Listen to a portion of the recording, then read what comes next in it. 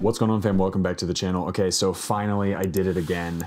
I got a pair of Diadoras in, and I know I got a lot of hate on the last Diadora video because I said they were terrible, and I stand by that. I don't think they're a very good football boot, at least the ones that I tried. But I have faith that these ones are going to be pretty good because they follow a very similar design language to a lot of boots, including this one right there that I really love. So without further ado, guys, let's hop into the unboxing of the, let's see if I can get this name right, Diadora Brasil Elite Veloce GR ITA, Italy, LPX. Let's hop into it. So Diadora comes with some pretty cool unboxing experiences. I actually really like these Diadora boxes. This is sort of a textured black, almost like a grip tape type situation. It's not obviously that sticky, but it's a really nice textured material. It has the Diadora logo with the calico or calcio. Please, if you speak Italian, let me know in the bottom, in the comment section below how you pronounce this. And this is made in Italy. And then you've got the same logoing there on the side. You've got the sizing chart, which, by the way, I did go down half a size because these are going to be a, US men's 9. Huh. Well, I think these might be the wrong size. We will see. I actually was supposed to get an 8.5, but anyway, we'll unbox them and do the whole thing, and then you won't even notice the difference if I do end up with an 8.5. So these are a US 9, they're supposed to be an 8.5, but the Brasil Elite Veloce GR ITA LPX. Let's get these unboxed. Here we go. Let's see if I can find, there we are. All right. Unboxing, very cool. So you do get the Diadora factory graphic there on the inside, which is pretty cool. And then I'll spin this around, and then on the other side you do get sort of that like craftsman graphic there as well. And we'll open it up. Boom. All right, there we go. Very nice. Here we are, ladies and gentlemen. So let me check the sizing. Yeah, okay, these are a US size 9. Well, they were supposed to be an 8.5, but I think these got mixed up, which is kind of a bummer.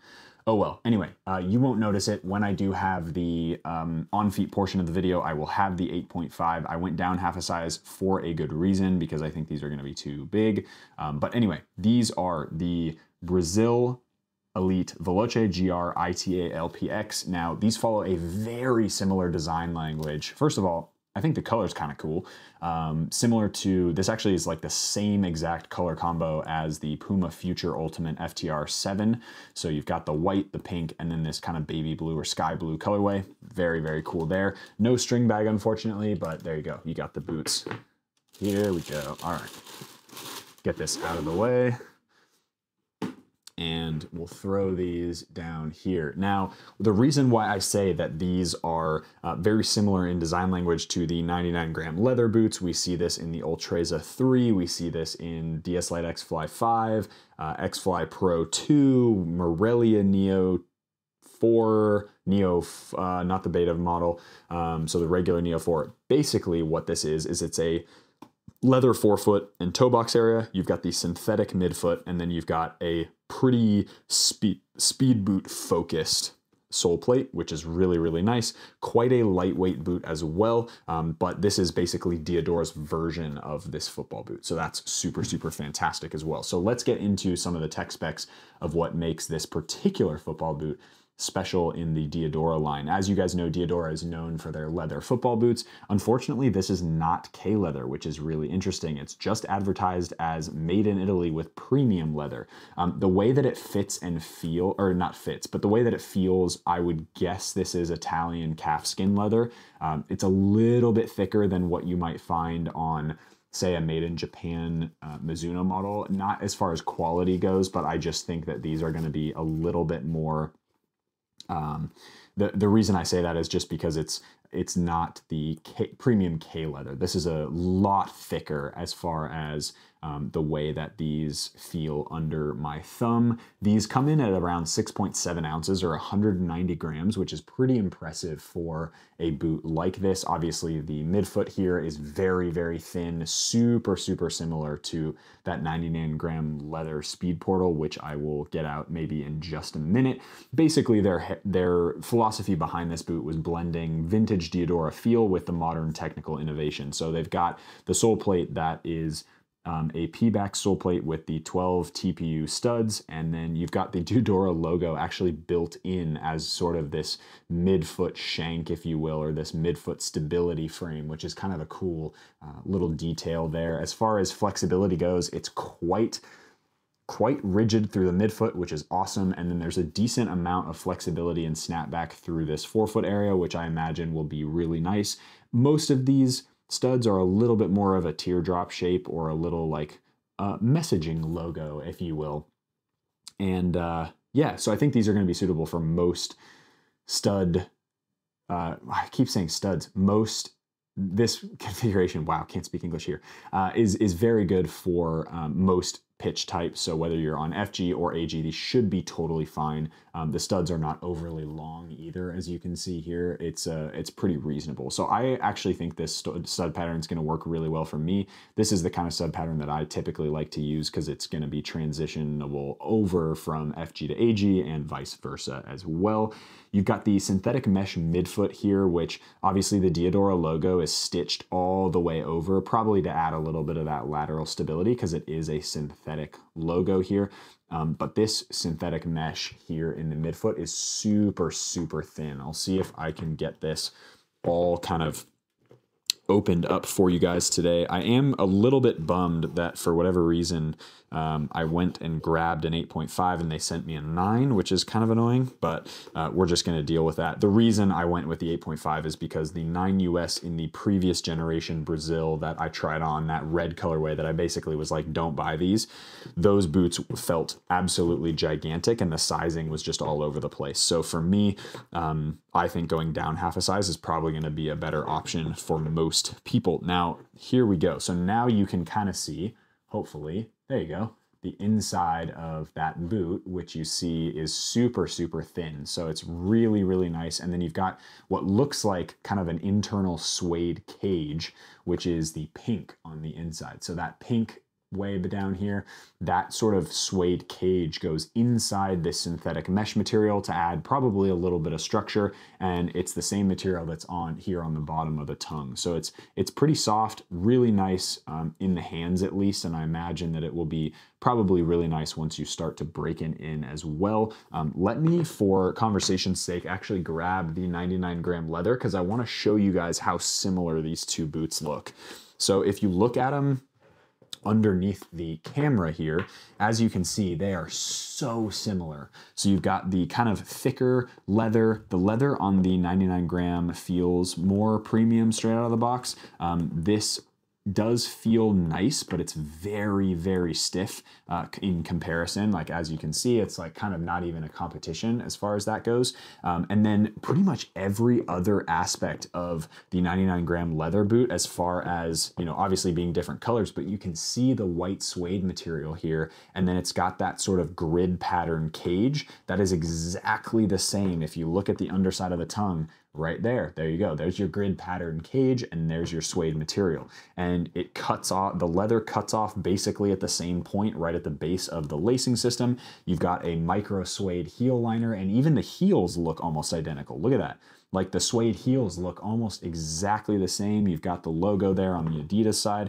The external heel counter is almost exactly the same as well. So obviously you have the stability wing here, but it basically has the same shape as this Diadora one there. And then from a stud pattern perspective, it's almost identical as well. Obviously you've got the Carbitex on the 99-gram leather, and these are a little bit more aggressive studs, being a little more kind of angled chevron type studs, and then you've got an extra rounded stud up here on the Diadora there, a little bit more, but that's pretty expected from conical studs. Usually they'll put either 4 here and 3 here, or 4 here and 4 here, just to give you guys a little bit extra grip on any whatever surface you're playing for. But kind of remarkable like how similar these two boots are. Obviously the stitching pattern of the Diadora logo is probably going to give you a little bit of extra lockdown there, but as far as the construction goes, these are basically identical football boots, which is super interesting. So from a construction standpoint, it sounds like Diadora took what really worked for some other brands and built it into their own kind of DNA and followed their own DNA. I'm really excited to try these on. I think these are going to fit probably pretty comfortable straight out of the box. They look like they have a decent amount of width, especially here in the forefoot area. And then I imagine that this material here in the midfoot will stretch pretty well, just like just like the 99 gram leather did when I wore it. This is obviously a new pair, but the Diadora Brasil Elite Veloce GR ITA LPX, which needs some renaming. These are definitely a pair of football boots that I could see myself wearing in training to whip around in and stuff, because I think these are really cool looking. They're pretty lightweight as well. And I imagine once I sort of start to get used to the leather upper being a little bit thicker, I reckon it'll be just fine. The one thing though that I did complain about this boot that's probably even more pronounced on this one, and we'll go to the overhead camera just so you guys can see, one of the major reasons why I complained about this boot in particular was that especially once you start to break it in and this leather starts to kind of absorb a little bit of sweat and water and it gets a little bit more kind of pudgy, if you will, the transition between this insanely thin 99 gram midfoot, this mesh midfoot, and the leather became really pronounced. And so there was this stitching here where you'd have this kind of bulbous shape from the leather. Now that doesn't really make that much of a difference unless you're trying to bend or basically strike the ball in this area, and then it gets really kind of awkward because of how much this is like raised up and then it drops straight off for this really barefoot sensation, especially if you're, most footballers nowadays sort of have a pretty pronounced knuckle in your big toe that sits like right there. And so I imagine that this one out of the box is even, look at that, it's even more pronounced in these ones already. That being said, in comparison to the 99 gram leather, they actually took the leather piece and made it a little bit more kind of, there's more leather in this forefoot than in the 99 gram leather. So I imagine that this striking surface will hopefully be, you'll just sort of feel the padded sensation of the leather as opposed to sort of a half and half sensation like you did on the 99 gram leather. So that's sort of a long-winded explanation of one of the reasons why I got really frustrated with the 99 gram leather boots. But overall, I think this is going to be a pretty cool football boot to play in, and I really am excited to try these on. I imagine these are actually going to be pretty good straight out of the box, but let's actually get into the on-feet portion of the video. Let's hop into it. All right, fam, out here in the backyard with the Diadora Elite Veloce LPX ITA GR. I think that's how you say it. Anyway, so to confirm with the sizing, I did go half a size down, tried on the 9 US. I was actually supposed to get an 8.5 US, but for whatever reason, they handed me the 9 after I had tried on the 8.5 in store. It was a whole thing. But anyway, Ultra Football does stock these. So if you guys want to go grab a pair from there, you can. Very high quality feeling boots in hand, and I'm really excited to try these on. So again, to confirm, these are half a size down from my normal 9 US. These are an 8.5 US. So just keep that in mind. Very cool looking football boots, in my opinion. I really like the colorway. Very clean looking. I think these also come in an all black version as well, which of course is super clean. So I am wearing a pair of WeFoot grip socks. You guys can go check out WeFoot, link in the description box below. You can get 20% off with code NOAH20. These are the thin version, and then I also really like the thick version for training and matches as well. I like to break in boots with the thin ones just because they're a little bit nicer. Ooh, yeah, okay.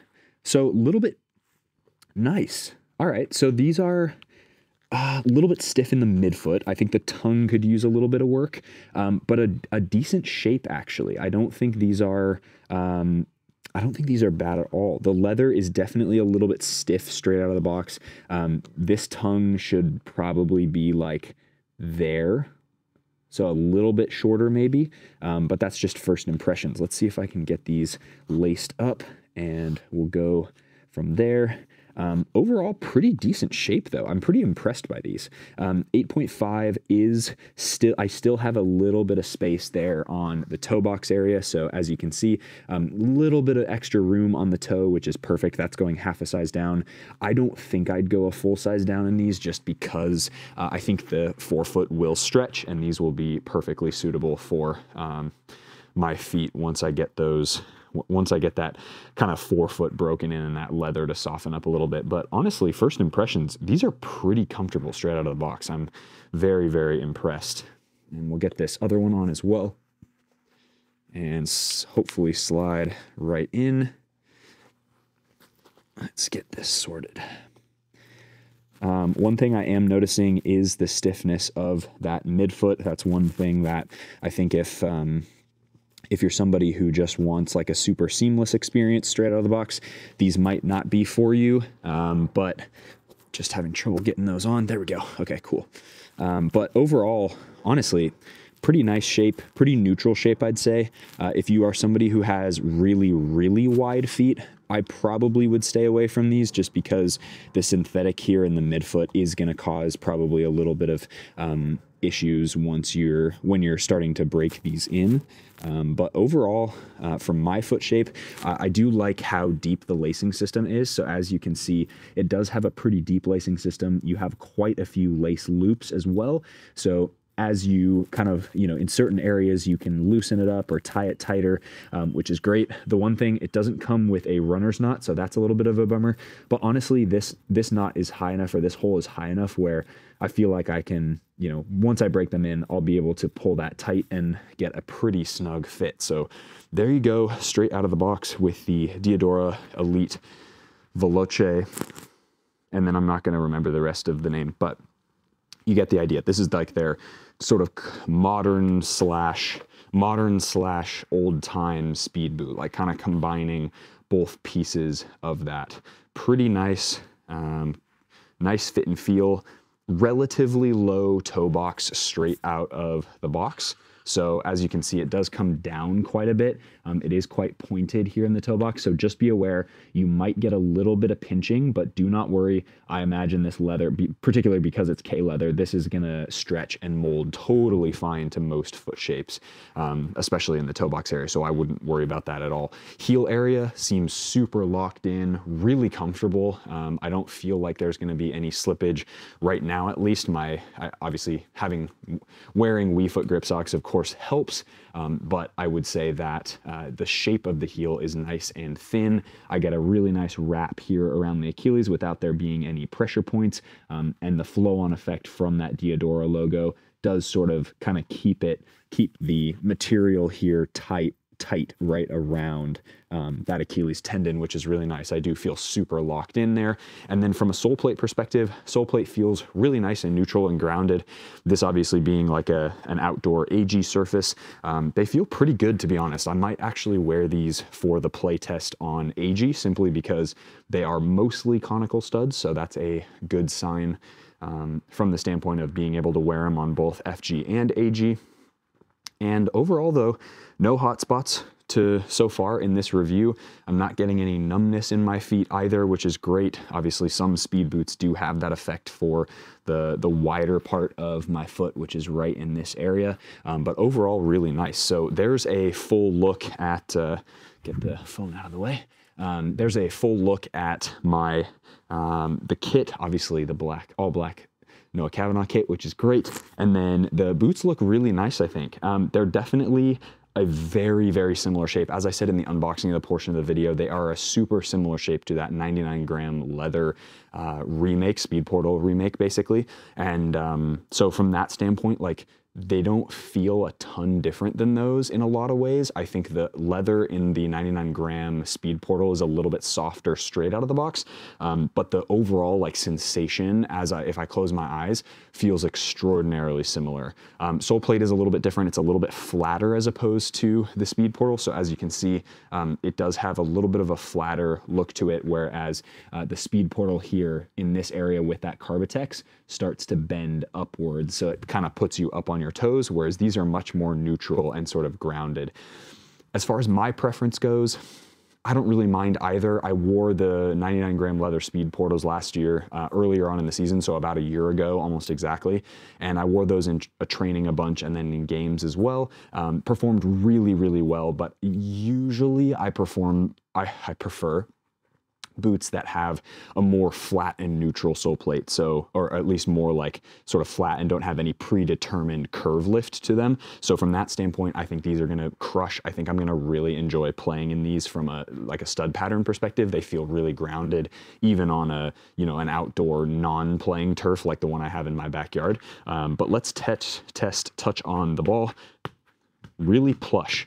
Very nice. I actually really like that sensation in the forefoot area. That's a huge plus to these ones, is you are going to get the lockdown of the synthetic, but with that mesh material, synthetic mesh material, but you're going to get the touch of that leather in the forefoot, which I really like actually. I'm finding just juggling really like to have a really nice sensation. And then of course, if I hit the ball like that with the inside of my foot, you can really feel the difference between the two materials. So you've got the super plush, nice little like touch, and it feels very much like a leather boot, not too unlike, say, a Copa Icon. Like if you were to slap the Copa Icon forefoot on here, I realize the Copa Icon is completely leather, but you get the idea, right?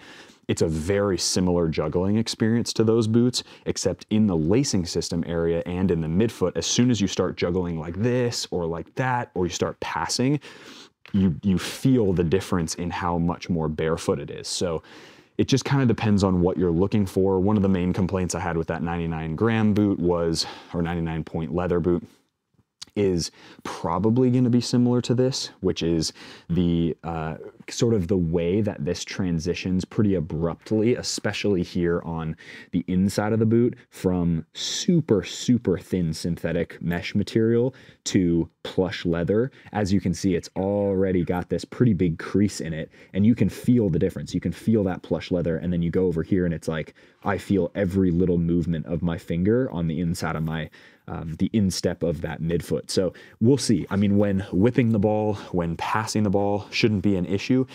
It's when I really start to, if I bring the ball over here, it's when I really start to kind of go like that. So anytime I sort of start to, let's just try this camera basically. So anytime I start to kind of do that motion and sort of start to bend the ball, that's where that abrupt change in material sort of bugged me when I was playing with those Adidas boots. These ones, we'll see how it goes. I imagine they'll be kind of similar, but overall sensation of just having these on feet is actually pretty good.